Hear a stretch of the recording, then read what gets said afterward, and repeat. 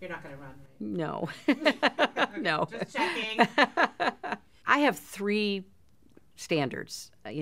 Number one, who can be a good president? Who actually can walk into the Oval Office and understand what is expected of the next president? Number two, who has an agenda so that whoever that person is can run on it in a general election, try to bring along members of the House and the Senate so that we can actually demonstrate that democracy still works. It was encouraging in 2018 to see big turnouts in many parts of the country, to see a sea change in the House of Representatives. But we also have to change the Senate.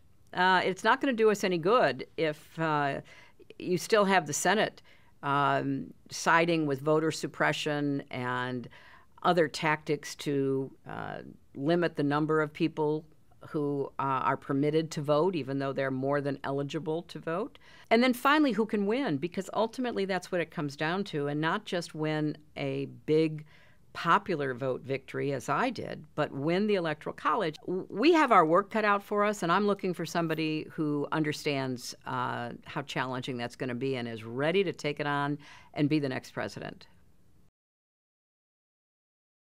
When I think about John Lewis being beaten because he dared to demand voting rights for Black people, we are now going backwards. We're going backwards with voter suppression and voter purging, and we're going backwards with propaganda and hacking and direct interference by a foreign adversary. John is a rebuke to all of the, cruelty that we see in our politics, unfortunately, today. I mean, he campaigns wholeheartedly for other people.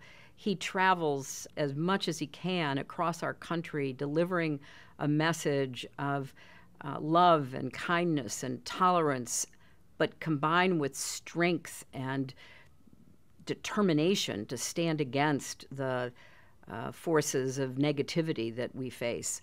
So I hope he will keep doing that, because his voice and his example are probably needed now as much as they've ever been since he was a young man crossing that bridge in Selma.